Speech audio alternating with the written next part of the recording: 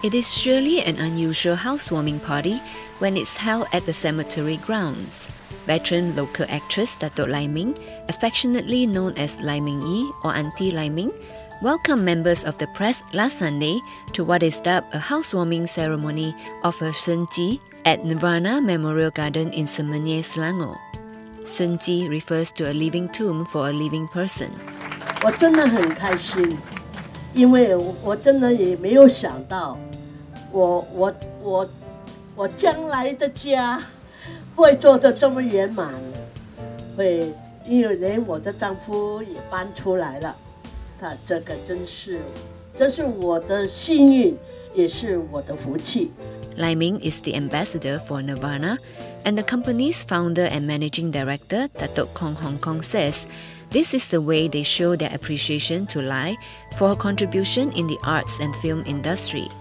今年富贵集团能够有幸为赖明义做一个生基，我们希望他老人家能够天福天寿，能够躲灾避难，做了这个生基能够使他长命百岁。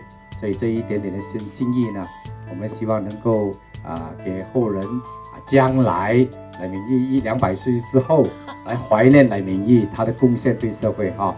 Despite it being the 7th lunar month, which is considered by the Chinese as the Hungry Ghost Month, Lai doesn't consider it a taboo. 我也希望大家不要顾虑到以前的呢，想到会不会有什么不吉利啊？其实做生计是好的，让我们更加长寿吗？不好吗？哦。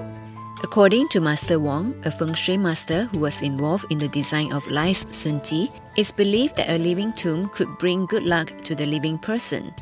Wong says they sourced the location for a plot 2 years ago and construction began last year. Li Mingyuan was officiated on August 18, which is considered an auspicious date.